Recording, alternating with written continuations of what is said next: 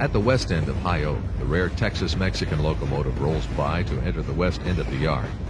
Since it's so unusual to see these locomotives in this part of the country, we backtrack to get a better view.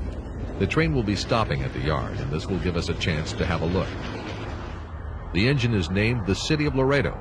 The Texas-Mexican Railroad has just two GP-60s. The 869 was purchased in 1990, and the 870 came later in 1991. These two engines are the newest power on the Tex-Mex. At the time this show was being edited, a new development was at hand, and it appeared that the Texas-Mexican was selling off most of its power. We'll have to leave it to you to find out the rest of this story. But for now, we can enjoy watching this unit depart Jackson 4 points east.